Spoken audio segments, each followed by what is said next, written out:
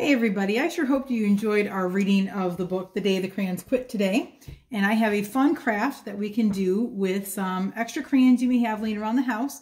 Maybe you've got some crayons that are dirty with age or kind of rubbed down to the nub and you're really not quite ready to throw them out yet because you're like me and you can't throw anything away. Or maybe you just have laid them around for a rainy day, but I've got something fun we can do with them. And this is the project we can do. It's a melted crayon picture that you can make. And what you're going to need to do is find an assortment of crayon colors you like. For this drawing, I used greens and yellow greens and a couple blues. And then we're going to glue them to our poster, to our canvas or our poster board. And then you're also going to need some fake flowers and some string. So let me show you what we have here. This is the poster canvas that I picked up. There's 3 of them in a package. But you know, we're not supposed to go out and go shopping right now, so you might not have this at home. And that's okay, because if you've got a piece of cardboard and some white construction paper, you can make your own canvas. Just glue the white construction paper onto the cardboard, and then you'll have your own canvas. You can make it as big, as long, however you like it to look. That's what you're going to need. Then you need to pick up a variety of crayons. For the sample I'm going to do with you guys, I found some pinks and purples and a couple blues and a yellow, just to kind of mix it up a little bit. You're going to need glue. I recommend using a hot glue gun. I think that a hot glue gun works faster and better on this project than the regular glue. But again, if you don't have a hot glue gun, glue will work. It's just going to take longer. You're going to have to glue your crayons and then maybe go to bed. And then when you get up in the morning, the glue will be nice and hard and you can complete the project after that. Regular glue will just take longer. You're also going to need some flowers for your picture. I found some scrap fake flowers in our basement, but if you don't have these either, you can make tissue paper flowers. These are really easy to make. I think it took me just a couple minutes to wrap these all together. You're just going to need tissue paper and a Chanel stick. There are YouTube videos that show how to make these really easy flowers, and you can do that. And then you're also going to need some ribbon. On my sample, I used some thicker twine-like string, but for this sample that we're going to do with you guys, I've got a couple different ribbons here. We'll see what the colors melt out like to decide the color ribbon I want to do on that. My pink flower is running away. Or I have this colorful ribbon too that would also go with my tissue paper flowers if we opt to do that for our drawing. We'll have to wait and see which one we like better. So let's go ahead and get started on this craft. Now, this is a craft project that you're going to have to do with your kids.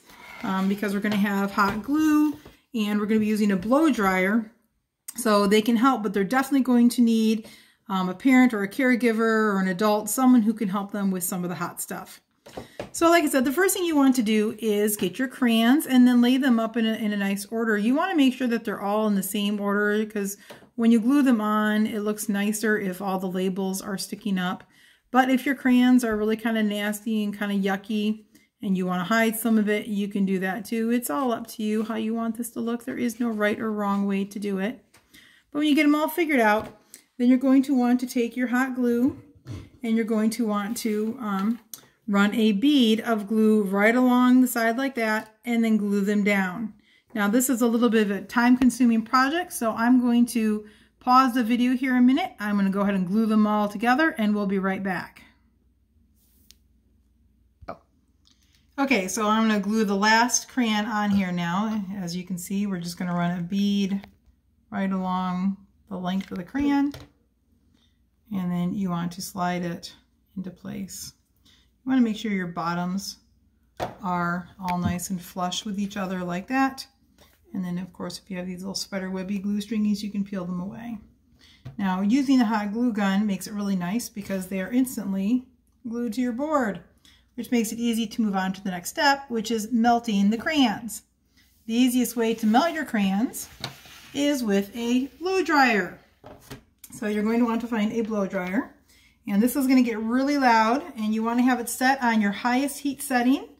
And I found that it worked best when I ran it at full blast, although it does tend to splatter a little bit. If you look here on this one, it splattered quite a bit if you don't control it. Also, if you're using a long board, you're going to have to keep heating the wax as it goes down so it continues to run all the way down. We're going to have my assistant Elizabeth here hold up the board for us. I'm going to start this and then we're going to stop the film and I'll finish letting it melt and then we'll start the film back up again for you guys. So this is how we melt the crayons. You're just going to want to aim your heat right here at the top and then slowly move up as you go. It does take just a minute or so to get it going. So here we go. And as you can see, you just want to get it over the tops, the tips of the crayons. And your house will smell like wax. It'll be great. Your parents are going to love this. Mom! Should we get the cameraman? No! Just kidding. Look at the Oh, see, look, there it's melting. See how it's melting? You see how it's starting to melt on the purple and the blue? We can get the pink and the yellow to melt now. And the reds. They're all starting to melt and to dribble and to splatter. Look how fun that is. Be careful not to get burned by the hot wax. We got wax on the table. That's okay. All right. We're going to stop the video here for a minute. I'm going to finish getting these all melted for you and then we'll start the video back up again. Okay, as you can see, we're just about done here. It's really melting and really coming down. If you can zoom in on the crayons, you can see where they're really melting good, all the heat inside the papers. In the various colors to drip and to run.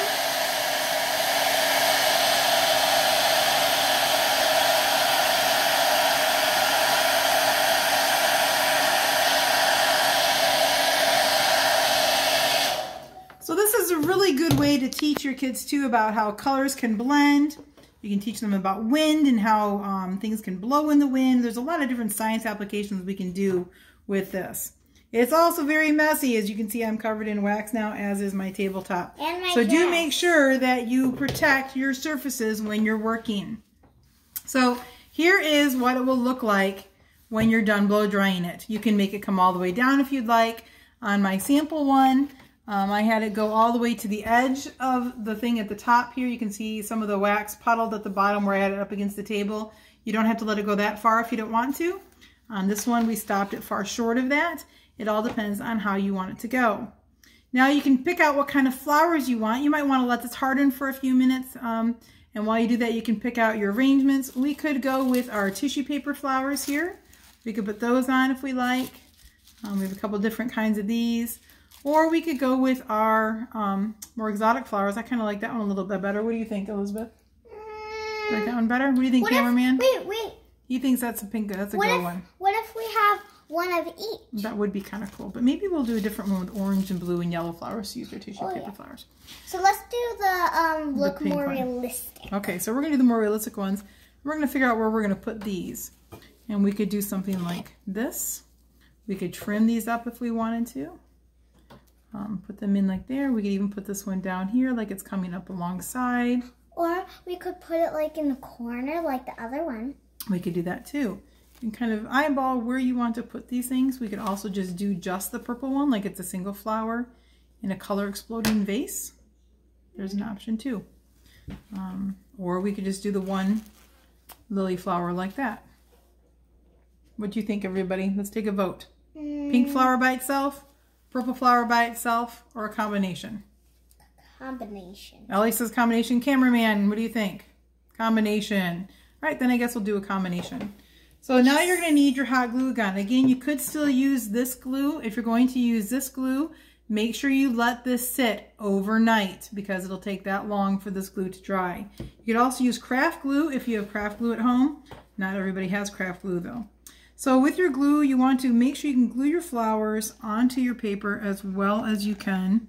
Some of the bigger flowers will be a little bit harder to attach. I don't want you to burn yourself, sweetie. Okay. So again, this is a project where you're going to need more of the adults to kind of help out with this. because we don't want little fingers to get burned unless you're using craft glue or Elmer's glue. And then we'll go ahead and we'll put a little bit of glue on here. And we will put this like right here. They're very pretty flowers. They are very pretty flowers. And then we can push this down onto our painting like so and pull our little strings away. Now we have to come up with what kind of ribbon we want. Okay, everybody, Ooh. Vote time. We can do shiny, sparkly ribbon. That looks kind of nice, doesn't it? Or we can do our colorful spotted ribbon. I like that too. Which one do you like, Ellie? Actually, the spotted one. This one or the sparkly one? That one. This one. Cameraman, which one do you like better? You like the spotted one too. Okay, then we'll do the spotted one. So you're going to want to measure the length of your crayons and then slice your ribbon. And then again, you're going to want to put either the regular glue, the craft glue, or your hot glue gun on here. You want just a bead of that. And then you're going to want to make sure you also put a bit on each side of the crayons so that it can fold over. And then we're going to turn this over without burning my fingers. But you've already done it so many times that it doesn't. That's true. I don't burn my fingers very easily anymore. And you can put your ribbon in like that. If it's too long, simply trim it. We could make like a sparkly bow to go. Sparkly bow to go on top of it. Yeah. Well, that's an idea too. And we'll remove our little shreds. And we can make either, like Elizabeth said, we can either make a ribbon bow, which means we would need about that much ribbon. And then we can just tie this into a little bow. There's the tree. The bunny comes around the tree, pops out the hole, and there is your little bow. That takes practice, boys and girls. This would be a good opportunity to learn how to tie, if you're learning how to tie your shoes. You can make lots of little bows for your project with this. And you can also do 2 bunny ears, like you I could learned. do 2 bunny ears like the way Elizabeth learned too, that's right. Okay, and when you have your bow made, then again, oops, they're a little uneven. Hang on. Oopsie. Mrs. Post is a perfectionist. And we're going to make that even like that. We'll put a little bit of glue on the back side, and then we're going to glue it right on the corner like that. Now I think this makes a lovely Mother's Day gift. You can make these for your moms or grandmothers or just someone special in your life who you love very much this spring. So I hope you enjoyed making our melted crayon craft. I hope yours turns out really good too. Feel free to take a picture of your melted crayon craft and share it on my Facebook page. I'd love to see how this all turned out for you all. Have a great afternoon. Bye-bye.